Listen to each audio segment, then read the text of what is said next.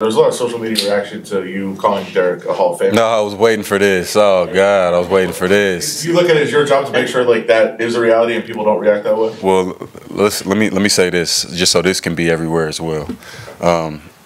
And being a rapper is very vital. I say you got to have the bars. Obviously, you got to have the bars. You got to have the lines. Got to be there.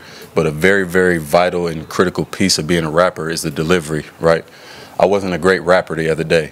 What I'm not going to do is take away from that statement, because why is Derek not a Hall of Famer, But what I meant, I left one key word out of there because that's not exactly what I meant, but I do think that Derek's career is Hall of Fame worthy, and why not? I mean, people can say that about this guy, that guy. What I would say is, does he have the MVPs right now?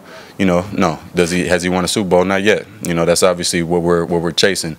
But what I meant to say was, even if you go even Hall of Famer to Hall of Famer, it's an adjustment. I meant, like, even if it is Hall of Famer to Hall of Famer, there's going to be an adjustment. I wasn't saying Hall of Famer Aaron to Hall of Famer Derek. So I'm not retracting my statement at all.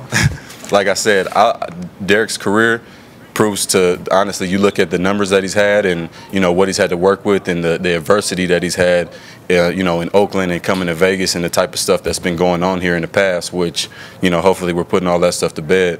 But yeah, I didn't deliver that message the way that I had in my head. So later when I saw it written out, it kind of made my stomach drop a little bit, because I was like, oh God, here we go, man. I can't wait for people to blow this up. They take everything I say, and we're the only team in camp right now. But yes, but like I said, what I'm not going to do is say Derek is not going to be a Hall of Famer, because at the end of the day, I believe, this is not putting any expectations or any added pressure on him, because, he puts all that type of pressure on himself because of what he expects, every time he touches the field. But, yeah, I did not mean to say exactly that. I'm going to reiterate. Even if you go from Hall of Famer to even another Hall of Famer, it's going to be an adjustment. Anytime you change quarterbacks is what I was getting at. So take that and run with it. Do whatever you got to do.